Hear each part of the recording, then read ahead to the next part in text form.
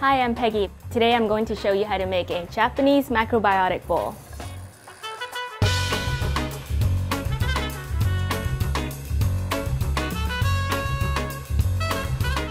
This dish is derived from Zen Buddhism based on their monastic principles. First off, we have to wash the brown rice and give it a rinse at least 3 times. Cover it with water, then cook it over a stove in medium heat for 35 minutes. Next up, we're gonna make the sesame ponzu dressing. So we start off by putting some tamari soy sauce inside a pot, and we add coconut sugar. We use that to kind of balance the savory and the sweetness of the sauce.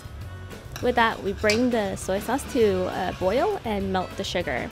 Afterwards, we add a bit of brown rice vinegar and sesame oil, as well as a bit of yuzu juice.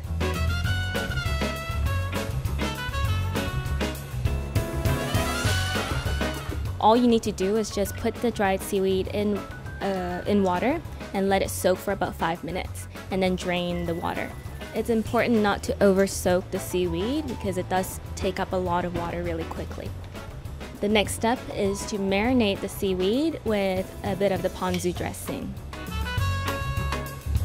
So we season the tofu with salt and pepper and give it a little bit of sesame oil. I personally like to cook with the firm tofu because it's easier to handle, and then just place it in the pan and slowly sear it until golden brown. It's important that we don't overburn the sesame oil itself, otherwise it loses its nutritional values. Next up, we're gonna make the tahini miso dressing. I like to start off with raw tahini paste rather than the roasted type. So with the tahini paste, we're also adding in miso. After you've added the tahini and miso into the blender, add a bit of filtered water to thin the dressing out. Then we balance off that kind of creaminess with a bit of lemon juice. Season it with black pepper and a little bit of salt. With all leafy greens, my tip is to cook it within 3 minutes. Cover it to steam. You want to ensure that the greens retain its color. Mushrooms require quite a bit of high heat to start off with. Season it with salt and pepper, and ensure that every single side is coated with this golden brown sear. Within 8 minutes, the mushrooms will be ready.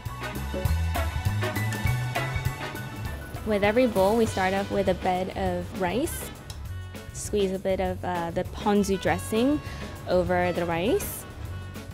Then we can add a few slices of the seared tofu, some sauteed mushrooms, some seasonal greens. To finish it off, we'll squeeze a bit of tahini miso dressing over the tofu and the bowl.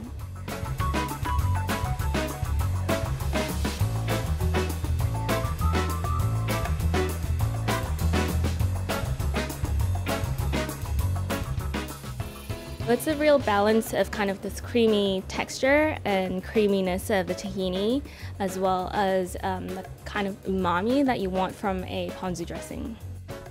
I love this dish because it's full of nutrients, and it's essentially what started me into a plant-based diet.